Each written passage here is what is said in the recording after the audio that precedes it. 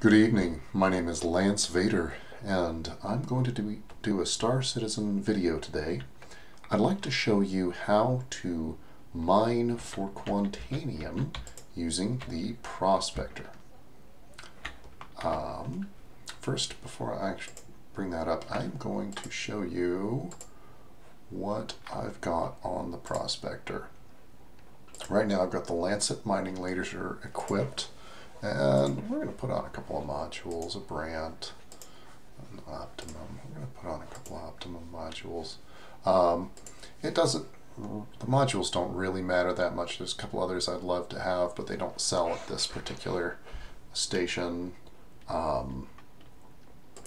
The station I'm at is ARC L1, and I'm going to be going to Lyria, and I'm going to be mining some quantanium. So our first step is to get the prospector out, and through the magic of editing I'll be able to skip some of the boring parts here.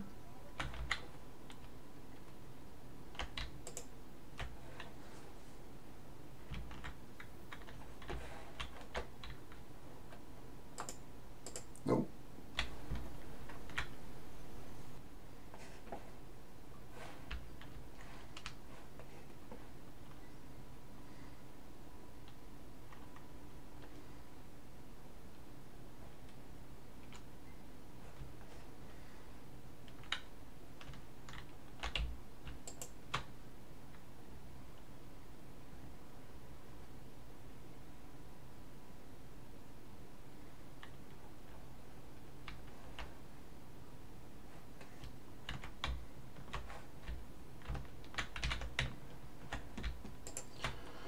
All right, we're in the seat.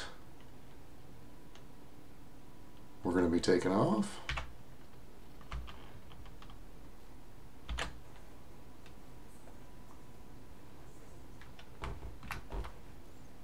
And we're going to set course for our core.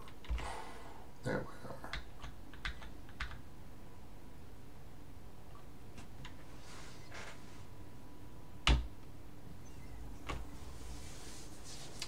We're one quick jump away, and then we'll be going to Lyria, which is one of the moons of Arc Corp.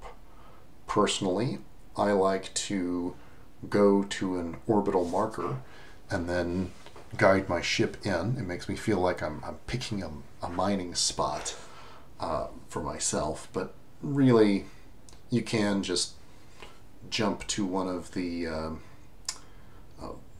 markers on the planet, one of the little outposts on the planet. That's fine too.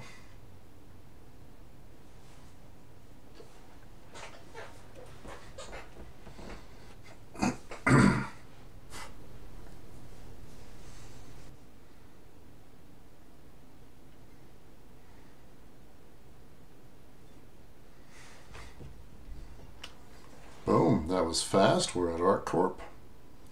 And then we'll be jumping to Lyria.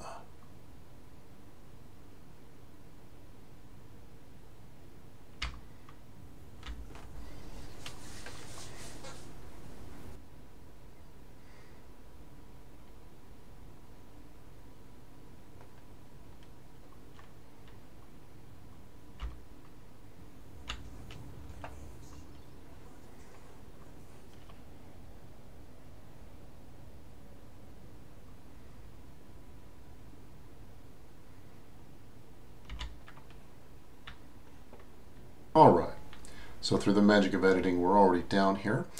You'll notice this is a nice deposit. You can see on the right-hand side of my screen there. We're experiencing a little bug where it doesn't fully scan the first time. That's okay. I want you to notice a couple of things. First off, one of the first things that it'll show you when you're scanning one of these rocks is what kind of deposit it is, what type of deposit.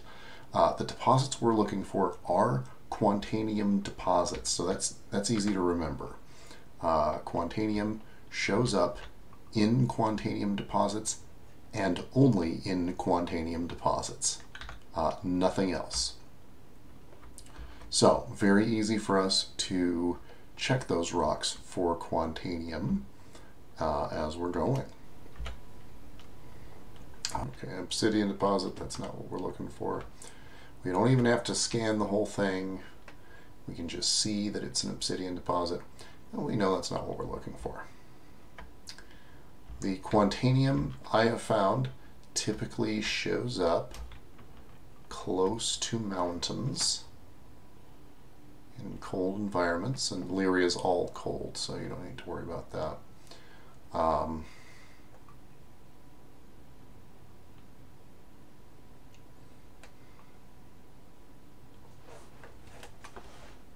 Alright, so let me tell you a little bit about this process, about what's going on here. What we do is we trigger pings with tab, and we look around for boxes. Everything will show up as a box. All of the mining nodes will show up as boxes. The larger rocks are for mining with the prospector, which is what we have, and it'll show up. They'll show up like that one.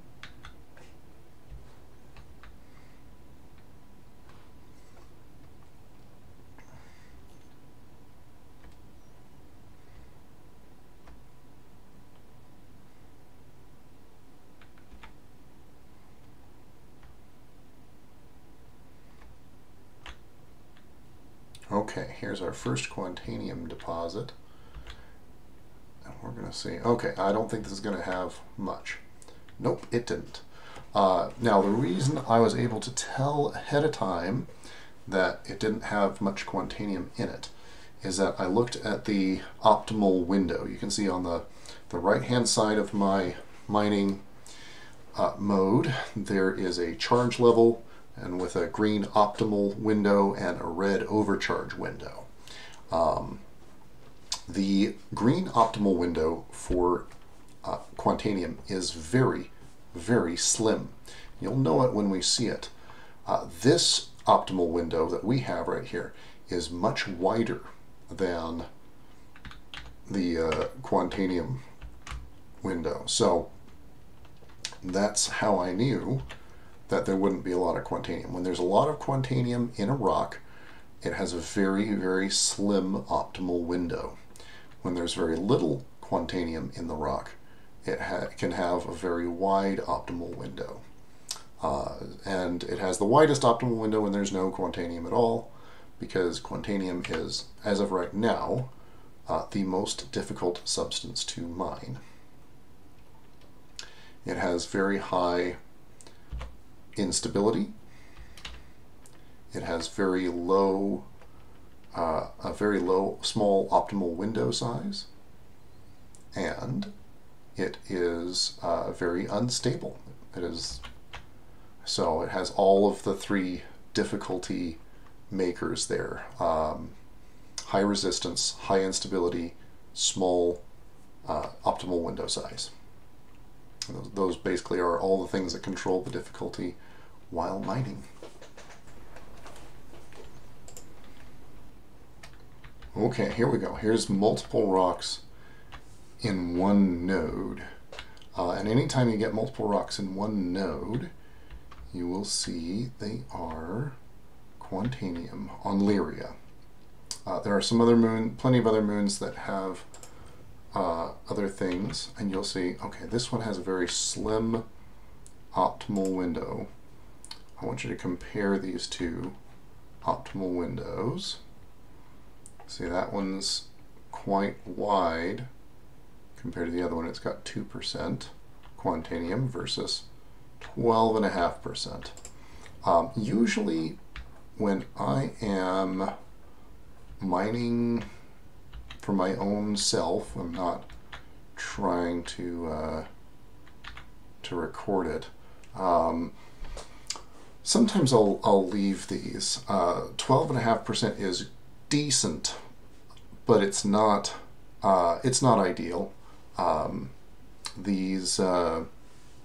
quantanium deposits can have up to about 50%. I don't think I've ever seen actually 50%, but I have seen 49.5% quantanium deposits. Anything above 40%, obviously that's a rock you want to crack. You want to take the deposit, the quantanium, you want to take it away.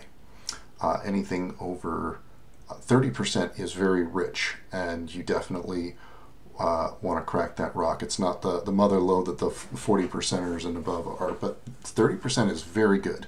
You are very likely to leave with a lot of quantanium with that rock. Anything between 20 and 30% is still really good, but not a sure thing for a full load. And anything between 10 and 20% is, well, it's okay. It's acceptable. More picky miners will find this completely unacceptable. Now you'll notice that this is taking us quite a bit of time. The mass on this rock is 5,364.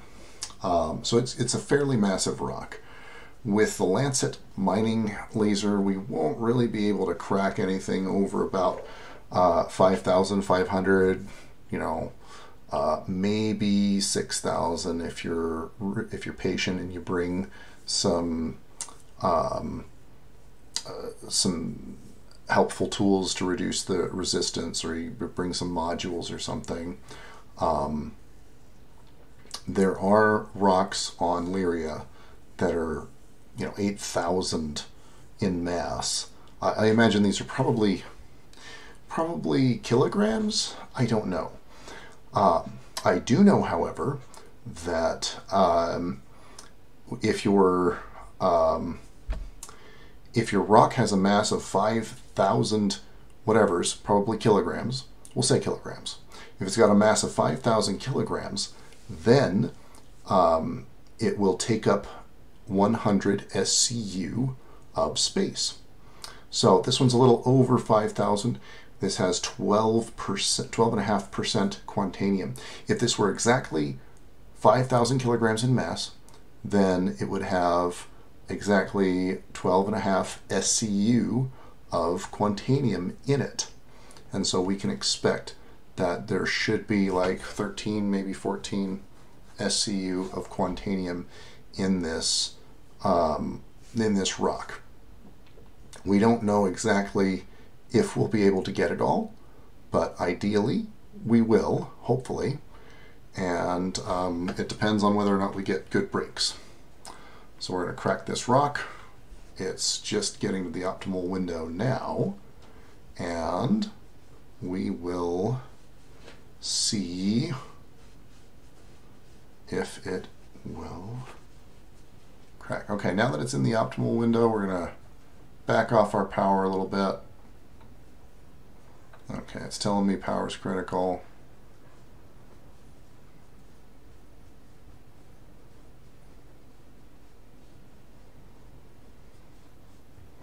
Boom.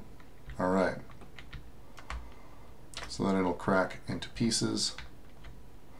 If you let it overcharge while it's charging, then it will have a more violent explosion.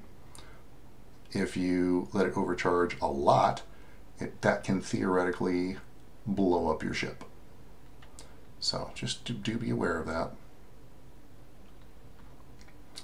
Let's see, so we've got, so what we're really hoping to see when we do this is we're hoping to see lots of rocks like this one that have no quantanium, and lots of rocks that have high percentages of quantanium. And we do not have that. So we got 4 rocks with very middling percentages of quantanium, and 1 rock with very low percentage of quantanium, and 1 with none. That's a pretty dirty break. And we'll see if this rock treats us well or treats us poorly from here on out. Hopefully we can get a few of these rocks to break a little more cleanly, but it's entirely up to the RNG. The RNG gets to decide whether or not we have clean breaks, whether we have clean breaks or dirty breaks. And however it shakes out, them's the breaks.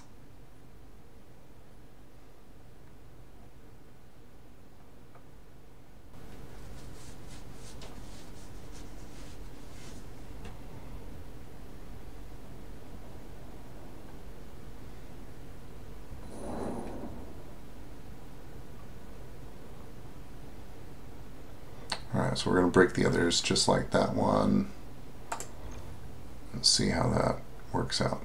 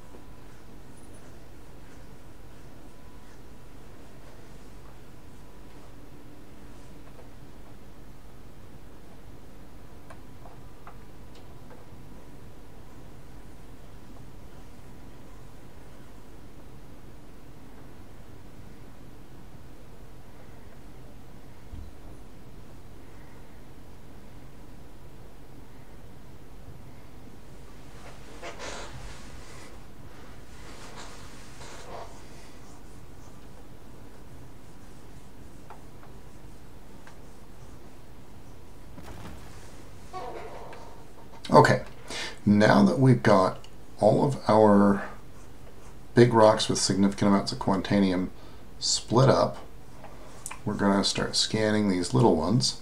We're going to right click to go into extraction mode. And we're going to avoid hoovering up any of the rocks that don't have large amounts of quantanium. That one's half quantanium. If I had a much richer rock, if I had like a rock that started out with 35% quantanium or 45, I probably wouldn't go for one that was half full of beryl or 68%, 69% quartz. But this rock did not have tons of quantanium. I'm not really expecting to have lots of pure samples filling up my cargo hold. And, so I'm going to be hoovering up a lot of very dirty samples. Ooh, that's a good one. 100% quantanium. and that's got a mass of 100, so it is 2 SCU. Every 50 mass of 50 is 1 SCU. So there we go. We're gonna hoover up a bunch of these.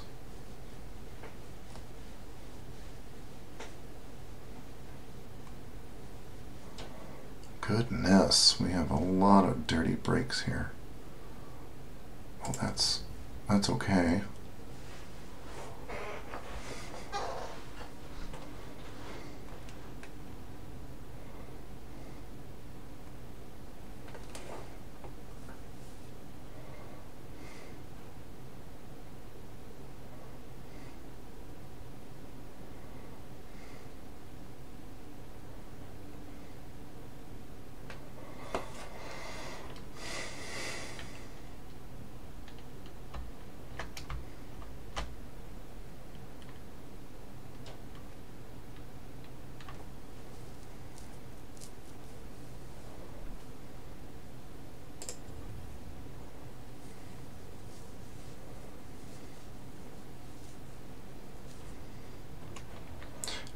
Alright, now you'll notice that as I have started to take up this quantanium, that my ship is telling me that we've got some volatile cargo stored on board. That is the quantanium. It is volatile cargo, and it gives you a countdown timer. When that timer reaches 0, your ship explodes. So we do want to avoid that if at all possible. And it is very possible. It is pretty easy to avoid if you're doing things reasonably correctly. So that's why I decided to break these all up and then start hoovering up the good ones. Boy, there's a lot of not very good ones. Yeah, so I decided, that's the process that you use in order to make sure that the quantanium spends as little time as possible in your cargo hold, because the countdown timer doesn't start until you first pick up that first little bit of quantanium, and that's when the timer starts, and everything after that counts. So make sure you don't start vacuuming them up until you are ready to vacuum all of them up. Until if you've got quantanium on your ship and you're still breaking them apart, then you're more likely to have a bad time. Okay. Cargo full. Yeah, okay.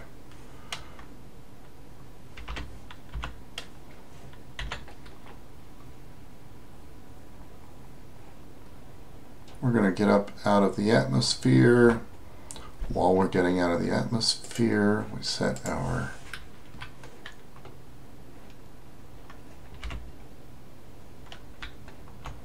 destination. And Arc L1 is just a little hop away. Now, when you are carrying volatile cargo, for the when you're carrying quantanium, it lasts for about 15 minutes, and then when you've got when it's halfway to blowing up, then it starts. You get a little warning sign, a little yellow beep in your face, and a friendly reminder that you have that volatile cargo and you need to drop it off at a refinery within a few minutes. So once that starts, you have 7.5 more minutes. If that if that yellow beep starts and you haven't already started going towards the refinery, then you need to go towards the refinery once that starts. Then when you have 1 minute left, it turns to orange and you get a more urgent beep. And then when you have just a few seconds left, it turns to red and you get a very, very urgent beep that tells you that you need to jettison your cargo. If it starts turning orange, then it's probably too late to save your cargo. You should be out of your ship before it turns orange and hits that 1 minute mark. Not to say that that will definitely, if you're landing at the refinery right as it turns orange, you've got a chance, but I wouldn't count on it. That might just blow up in your face. All right, so we've arrived, and we're going to make our second jump to the station, because that is way faster than flying that whole way at regular engine speeds.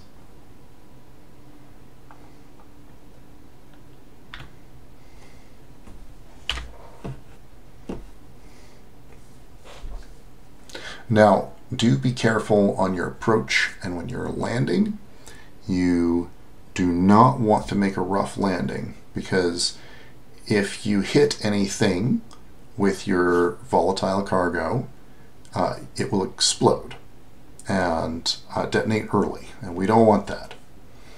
Oh, hello. Yeah, lately it's been doing that. It's been giving me the kind of a weird greeting, truncated greeting. Okay.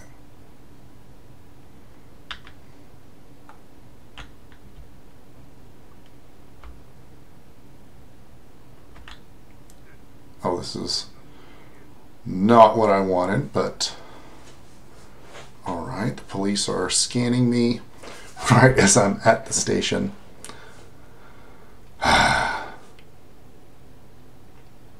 Fortunately, my cargo hasn't started to beep yet. I don't have the yellow flashing light. I mean, I'm going to be fine. It's just... Oh, thank you. Yes, I'm glad I'm free to go. It's just an example of the kind of delays that you can face here. All right, I'm going to be landing very slowly.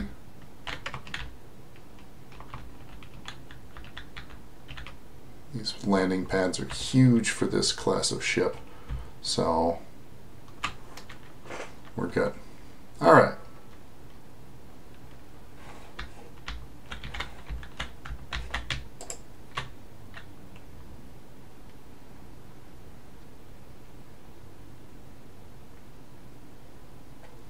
There you go. We're landed. We're gonna go to the terminal and we're gonna store the ship. And once you store the ship, you should be safe.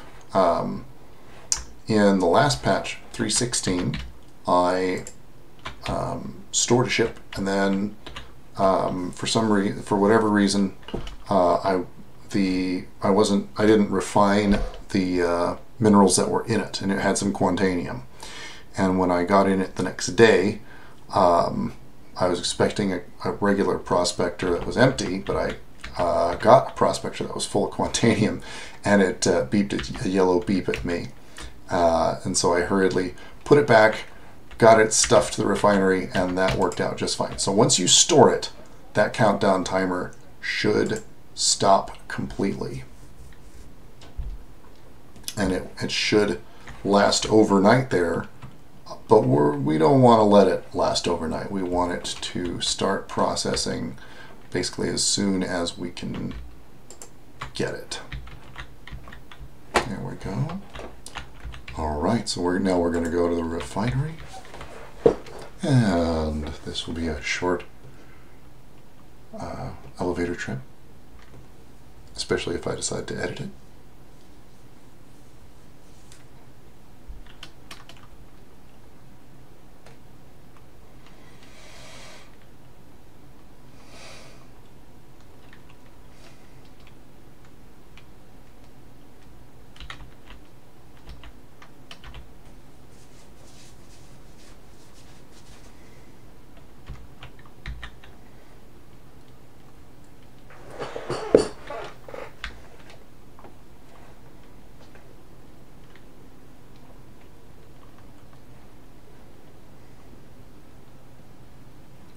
All right, boom, there we go.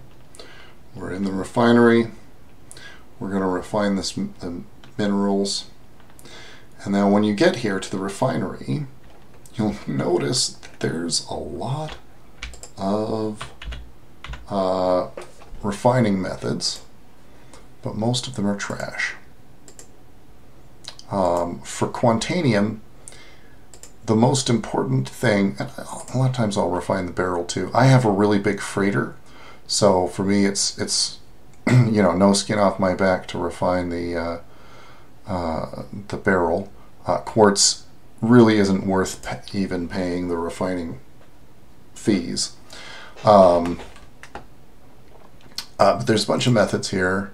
What we're looking for is high yield, right? So pyrometric chromolysis, that's one of the methods that's okay. You can get a quote, and for 16,000 they'll refine all of that with pyrometric chromolysis. I believe it's electrolysis. No, not electrolysis. Ferron exchange also has a high yield.